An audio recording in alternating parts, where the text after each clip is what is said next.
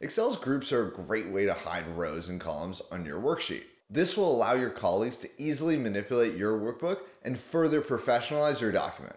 So in this example, we have a number of different employee rosters, one for our Ohio facility, Michigan facility, Indiana, and Illinois. So we want to be able to easily hide certain columns and certain rows. For instance, there is a attendance column on the right-hand side of our table that we would rather remove and not show when we just want to see critical employee information. So what I can do is I can highlight these columns, go up to Data, Outline, Group, and then select columns. And Excel will put up this handy little group option, and I can click the minus sign to hide those columns, and I can click the plus sign to show them. I can accomplish the same task for my rows. I can highlight these rows, go to Data, Outline, Group, Rows, and then simply hit this minus sign, and I've hidden all of those rows. I can collapse or hide with the minus sign, and then I can expand or show with the plus sign. So that's how to set it up with the ribbon. Let's say you want to use shortcuts. You can highlight your row and then Shift-Alt-Right will make a group, and you can select rows. If you want to hide rows or columns, Alt-A-H will let you hide them.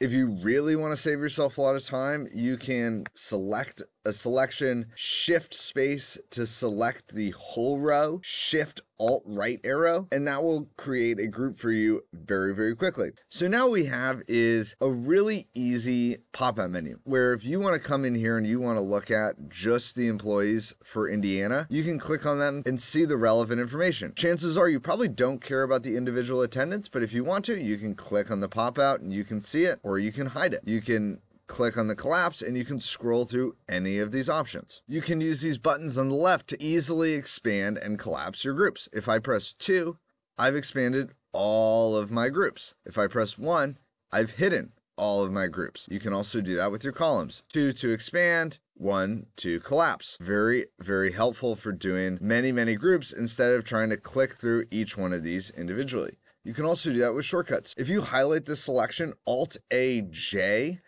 will expand all of the groups in your selection, and you can see your whole sheet. Or Alt-A-H will hide all of the groups in your selection. Very helpful shortcuts to understand. So the key benefits to using groups are it's very obvious for someone else to see where rows or columns are hidden in your file. It's very clear to me that I can click this button and I can pop out and I can see the granular employee detail that I'm interested in. It's very obvious that I can click on this plus sign and see that there's more columns hidden into this sheet than what I can initially see when I open it. If I were to remove this group, highlight these columns, Alt-A-U-U will ungroup your columns. What I could do is I could simply make these columns column width 0. Alt-H-O-W 0 will hide your columns. This is not best practice and not what I would recommend to do because it's very unclear to anyone else that opens up this file that you're missing columns G through L here. And they won't be able to easily figure out how to open this file up to see all the information they would need.